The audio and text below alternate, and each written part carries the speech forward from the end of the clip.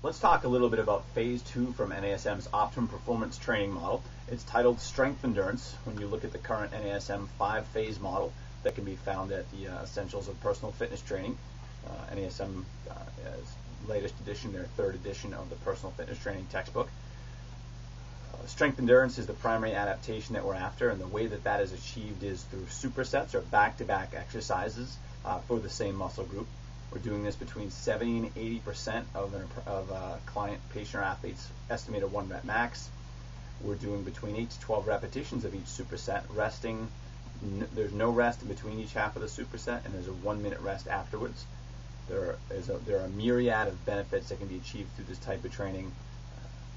The tempo, let's go back to the tempo. The tempo during the first half of the superset is 2-0-2. The second half is 4-2-1 or 3-2-1. We're developing strength endurance. We're improving the integrity of the musculotendinous junction, increasing the strength and the density of the ligaments, improving bone density. All the time under tension that we're having is doing a tremendous amount of work. In low volumes, 2 or 3 sets, one or 2 sets, especially done in a circuit with integrated cardio, is excellent for weight loss. There's a great metabolic demand. When we get up into higher sets, or 3 or 4 times around, or 4 or 5 times around, depending on the split that you're doing, even up to 6 if it's a body part split, the higher levels of volume can help promote hypertrophy. This is a very easy phase to apply for the gym goer because they're doing an exercise that they see with machines or free weights as the first part of the superset. It's more of a stable-based exercise where they're supported. Their body doesn't have to provide as much intrinsic support. We're working on larger type 1 muscle fibers. They're doing 8 to 12 reps at a 2-0-2 tempo. So 2 seconds for the lengthening. There would be no isometric hold or just a brief pause and then 2 second shortening. So if I'm talking about a chest press, I'd lower the bar down 1,000, 2,000, just to kind of control myself at the bottom, then back up 1,000, 2,000. So 2-0-2 tempo for 8 to 12 reps. And then with the superset, we go to another exercise. This back half of the exercise is going to be more of a stabilization style of exercise, one that's going to require my intrinsic stabilizers to do more of the work as opposed to a machine or a barbell. So I might do like a hands-on-the-ball push-up. The tempo on this side of it is going to be a 4-2-1 or a 3-2-1, where I'm lengthening for 4 seconds, holding for 2 seconds, and then shortening concentric for 1 second. So if I was doing a push-up with hands on the ball, I'd be lowering for 4, 3, 2, 1, hold, 2, up. There's a tremendous amount of volume, so we're doing 8 to 12 reps of the first part of the superset, 8 to 12 reps for the second part of the superset. And when you look at the time under tension here, this can be up to 2 minutes just for one superset if you follow the acute variables well. And that's going to be the big thing here, is many people will tend to go too fast on both sides of the superset. If you follow the 2-0-2 tempo for strength and then the 3-2-1 or 4-2-1 for the stabilization side, if you're going to end up close to a 2-minute set in time under tension, that is much more than most people are used to. So you only need about 2 or 3 sets. Most people go way too fast and they do a whole bunch of sets. Their time under tension is still small. But if you go slowly and control this, you only need a few sets for the supersets to get that same volume, if not more. Let's cover the rest. So the back-to-back exercise is strength followed by stability. There's no rest in between. Doesn't mean you sprint across the gym floor to get where you need to go. Hopefully have it nearby. But we want to minimize that rest, so it's almost none. It's nil. And then after that superset is completed, we're going to rest approximately 60 seconds before we go back and address that muscle group again.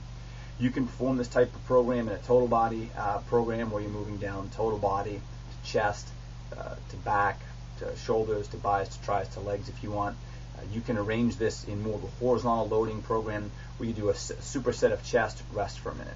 Do a superset of chest, rest for a minute. Do a superset of chest, rest for a minute. And then you move down to back, where you do a superset of back, rest for a minute. Superset of back, rest for a minute. So you're moving horizontally across the template. You can also do this in a vertically loaded manner. So if we think about a template that NASM has designed for this type of program, do a total body exercise, rest for 1 minute. Do a chest exercise, rest for 1 minute. Do a back exercise, rest for 1 minute, and complete that down through the template, whatever muscles you're going to work that day in that resistance training section.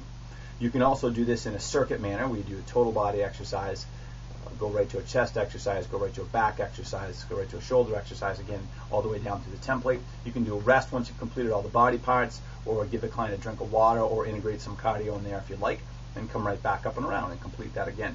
You can also break this up into what's called the peripheral heart action circuit, where we would be doing back-to-back supersets. So supersets, back-to-back exercise for the same muscle group, according to the NASM text that we're using here.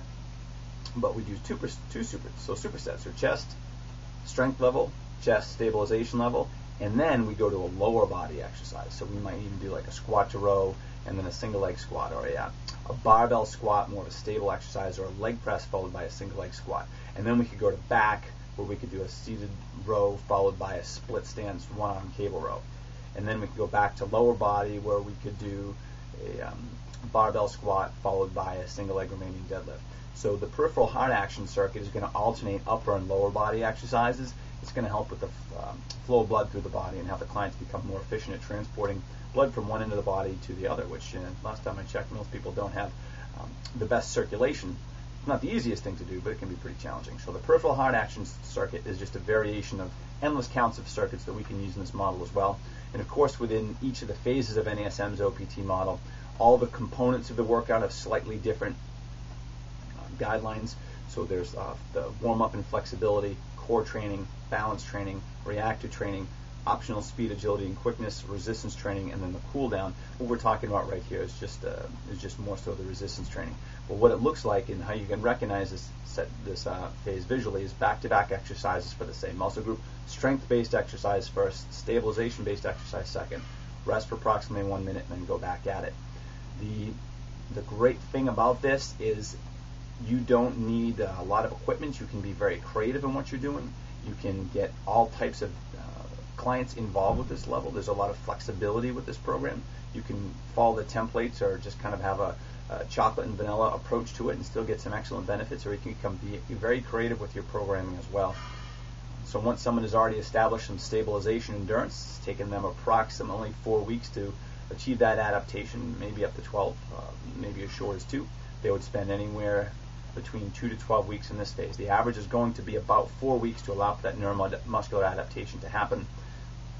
What's going to drive that is someone's exercise experience, their compliance to the program, nutritional habits, their sleep, their hydration, their supplementation, their age, their genetic predisposition to recover and or adapt. All those things go into it. So it could be 2 weeks that they need to achieve some of these adaptations. It could be up to 12.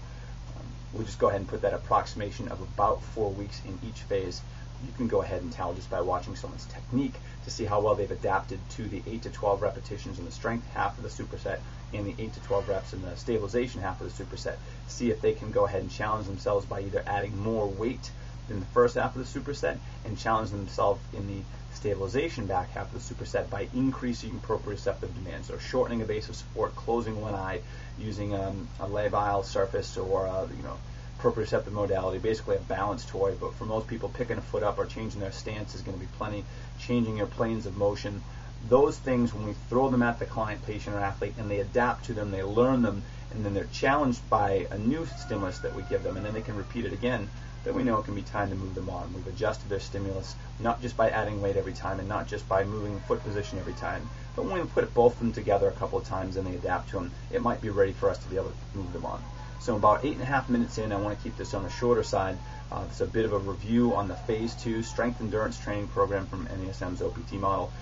Their textbook that most of you that are watching this are probably going to have, NASM's Introduction to Personal Fitness Training. The third edition is going to be a great resource for more information on this programming. You can also go to nasm.org or even hfpn.org for more information and education from NASM. Thanks for watching. I'm Eric Beard. Have a great day.